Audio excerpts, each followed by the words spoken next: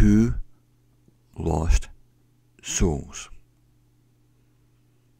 Dampness permeates the night air. Across the water, in the darkness, a police siren sounds, and a church bell tolls. The lights of the city flicker in the distance.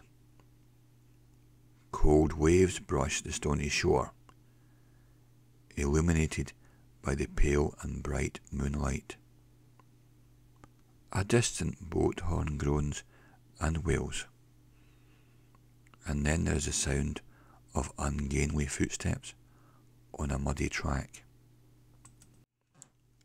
A container ship slowly makes its way along the river, watched by a middle-aged lady with dark, straight, shoulder-length hair.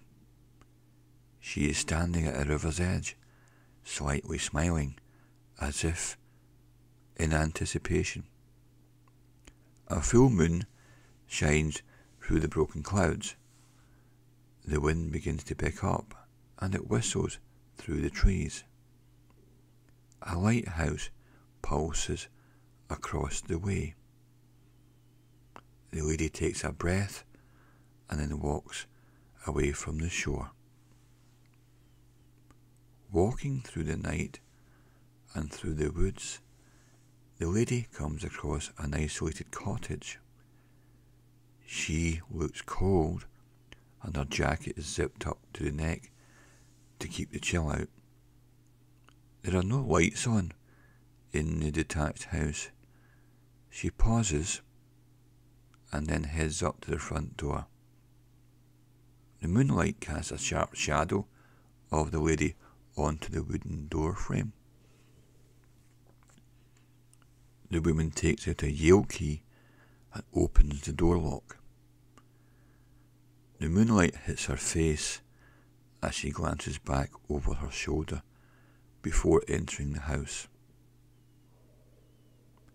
The house has 2 levels, and it looks in a well-maintained condition from the outside. She walks into the living room and switches on the light. The decor is modern, and the house appears to be lived in. She turns on some lamps and the radio, and then she begins to have a look around.